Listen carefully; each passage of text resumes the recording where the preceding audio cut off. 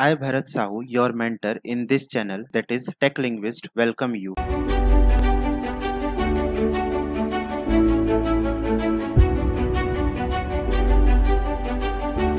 In this video, we will discuss syllabus for class 10th of Artificial Intelligence. AI is not new, it is being developed from late 1955, but in CBSE curriculum, it is being introduced now under vocational subject or vocational skill.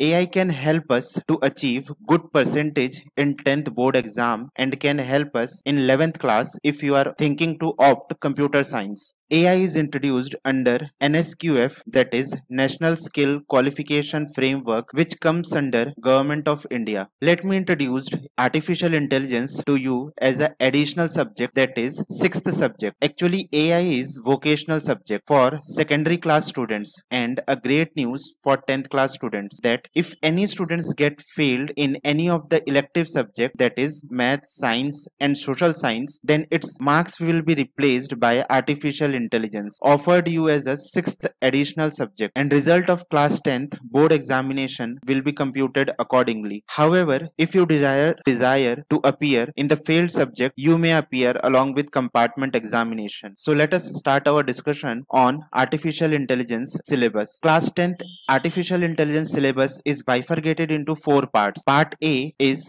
employ. In class 9th also we have studied, but in 10th class employability skill 2 is being introduced, which carries 10 marks. Part B, subject specific skill, which carries 40 marks. Part C, project work, which carries 35 marks. And last, part D, practical file and viva, which carries 15 marks. Now let us discuss the syllabus in detail. Now in part A, that is employability skill, unit 1, communication skill 2. Under communication skill 2, we have to study various methods of communication, pros and cons of written communication, and we have to study about principles of communication, demonstrate basic writing skill. And in unit 2, that is self-management skill 2, we have to study stress management technique, demonstrate the ability to work independently. And in unit 3, that is information and communication technology skill 2, we have to distinguish between different operating system and apply basic skill for care and maintenance of computer. In unit 4, that is entrepreneurial skill, under it we have to enlist the characteristics full entrepreneur. And in unit 5, that is green skill 2, we have to demonstrate the knowledge of importance, problem and solution related to sustainable development. These all comes under part A. And let us start part B. Part B is subject specific skill. Under subject specific skill, unit 1 is introduced as introduction of AI, and